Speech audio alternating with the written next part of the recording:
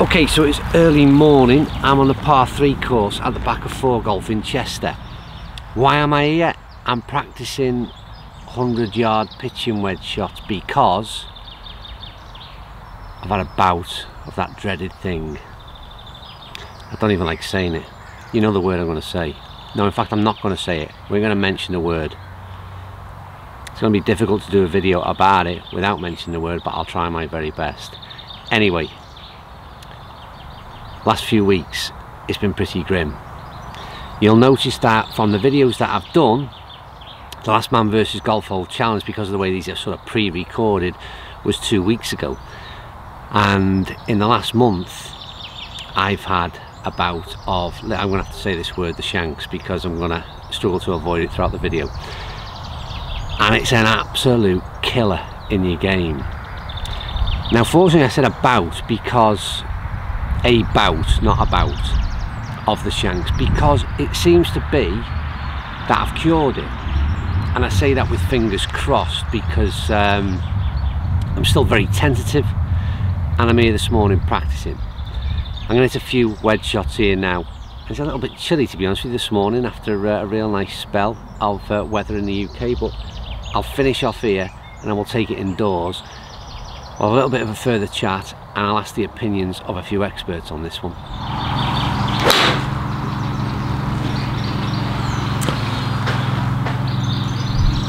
Well, that's one more wedge shot that isn't shanked, and it's one more wedge shot to getting a little bit more confidence back, because I'm going to explain why I'm doing this video and what's happened to me over the past 3 or 4 weeks.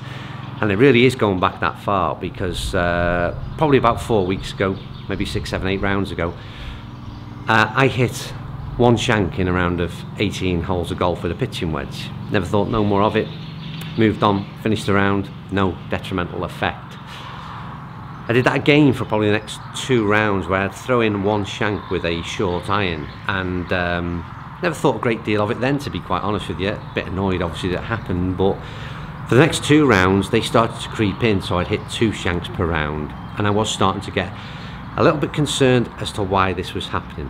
And then 10 days ago I played in a 4-ball match, played the first 6 holes really well, to be fair, and it's probably worth pointing out now that my confidence at this stage was quite high. I'd played some decent golf for 3 months, and 6 holes in, really good, nothing wrong. Drove a ball into a fairway 130 yards out, grabbed up a pitching wedge, and I hit a shank straight right out of bounds, and then proceeded to drop a ball and hit another shank straight right and out of bounds. During that 18 holes of golf, I then continued to hit probably another 4 or 5 shanks in total from start to finish, from the 6th hole onwards. And the biggest thing is the impact that it has on your mentality, because all the confidence that I'd built over 3 months of playing decent golf was absolutely evaporated in the space of a very short period of time. Every iron that I stood over from the 6th through to the 18th, I felt sick. The only thing that is in my mind is, please do not shank this golf ball. And it has a complete, it's almost one of the things that causes the shank, in terms of what I think does, in terms of the delivery of the club head. It almost worsens that because of this negative attitude that you've got towards releasing the club head, and you become a little bit more hesitant, even more restrictive in your movements. So things go from bad to worse, if you like. At the moment, I'm going to say that I haven't got that killer disease right now. At least I hope so. Been a few rounds since, and I seem to have self-diagnosed what my problem was, and explain how I see it, how I thought, where the shank came from me, and how I stopped doing it. But that's from my perspective, and I'm very much, like I said, I'm the average golfer. I'm not an expert on this, and I'm going to ask a couple of people who work at 4Golf, a bit better qualified than me, to explain quite why these things happen, because they're an absolute killer. But like I said, it's the way it kills you in terms of your mentality. I've heard lots of stories over the last few weeks about people who've even stopped playing the game because they just cannot cure it, and it is absolutely horrible. It's a horrible feeling. Right, so I've just told you what I think the problem was, and like I said, fingers crossed, seems to have been eradicated from my game. But I've now got the expert in. I'm going to get the expert opinion. Steve from 4Golf, Welcome to the channel, mate. First of all, you're always in the back, gaffer in the back there. But I need to know, or the viewers need to know, what do you think's the cause of this disease? It's horrible, isn't it? It is. It is. I think the biggest misconception for most golfers is they don't know what causes it. Yeah. They're convinced it's an open club face, which I've just said. Yeah, it is. Yeah, and quite often it's not. Okay. We tend to find that the club path is moving from out to in with a closing club face. Yeah. That's offering the shank. Okay. So obviously the reason it repeats itself is most golfers are thinking my club face is open because it's shot right. Yeah. I'll close it even more, hence more shanks. Right. So what we try and get the golfer to do. So in some ways, a bit, because I thought that my problem was, I've been hitting a bit of order, tending to hit a bit of a neutral delivery of club face. Yeah. But I've also got a problem. I sort of go over the top, don't I, with the top of my slightly swing. Yes. Now that's probably potentially a bit of a cause of it, is what you're saying. It is. Yeah. The out to in is definitely not good. An out to in with a slightly closed club face, which obviously makes it go left. As you close that club face, yes, as you close it more, the hosel becomes what you're offering the ball. Yeah, yeah. And obviously that's a shank. Yeah. So your cure for that would be, it's gone right, so I need to close the club face even more. Yeah. And that actually makes the hosel more prevalent to the golf ball, hence more shanks. Right. So what we try and get you to do, what we will try and get you to do, is to try and change your swing path from an in to out as opposed to out to in, with just your normal release, just your normal swing, but we're going to focus on the swing path. So my older swing, and I haven't got a swing, don't forget, I'm pretty much average, as you know, but in my head, my old swing, any criticism would have been, I come very flat on the backswing. Yeah. Well, really, I need to deliver on that sort of inside plane, whereas I'm just going still. Absolutely.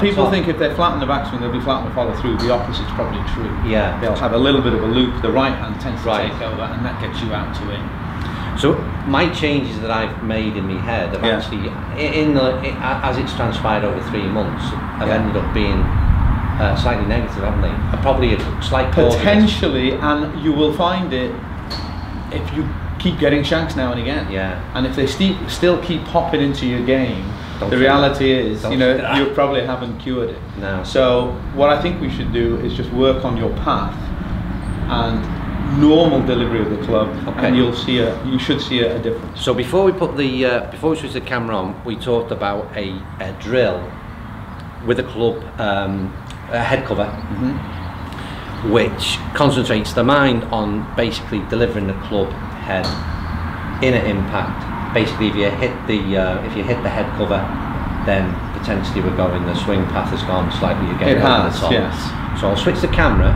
Yeah. We'll put the head cover down and just explain that. I'll explain what we're doing with the head cover. Absolutely. Is that all right? Yeah. Right. So, club head, head cover in position, all ready to go. Explain the drill, mate. What am I doing? Your problem, in my opinion, is that the club face is travelling from out to in. Yeah. So the swing path is travelling from out to in. With the head cover there, the focus is to change the swing path. If you're out to in, you will actually hit that head cover.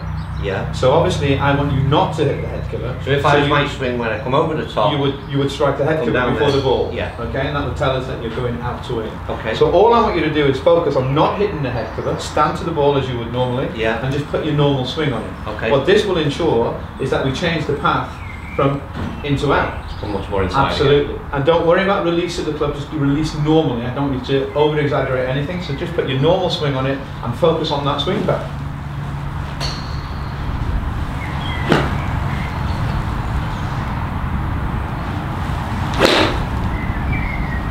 There you go. And straight away, it's a very neutral ball flight. No hint of a shank, obviously. And we're not going to shank from this position. No. So we'll hit another one. Are you allowed to take a head cover out on a course? Not really. No, it's a great practice drill. It is a good and drill. All we're trying to do is get you used to the feeling of that's the path of the club. And it's a super strike, great flight. Lovely golf shot. Very neutral ball flight, and you can play golf with that. You can aim at any flight. Well, it's a good little drill. I mean, first and foremost, irrelevant of shanks, really, to be fair, isn't it? It's a nice little drill because all of a sudden I was striking the ball there, nice couple of wedges, and I tried it off camera, and again it does get the mindset about, like I said, delivering that club inside.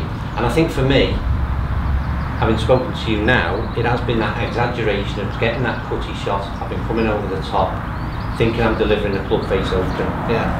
Maybe. We tend to find with a lot of DIY fixes, you try and work it out. Yes. Or if I do this, if I do that, this will happen.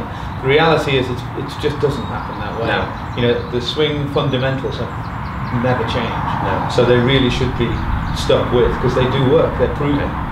Well, I hope that it's helped me. I mean, like I said, more than happy with that. As I said at the beginning of the video, I've stopped doing it, and I hope that continues to be the case. That's a great little drill. If any of you out there have struggled with it, and I really do feel a lot of pity for you, it's a horrible thing. Try that drill, see if it works.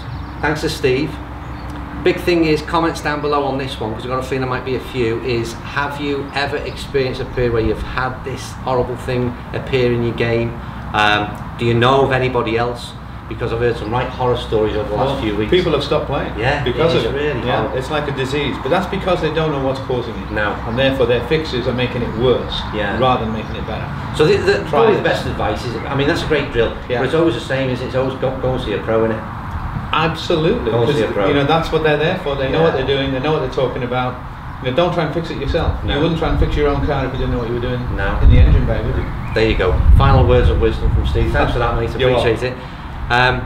So comments down below, like the video, hit that like button, and subscribe if you don't already. And if not, I'll see you soon. I'll go and practice a few more of these drills, I think, and hopefully that's the end of the Shanks.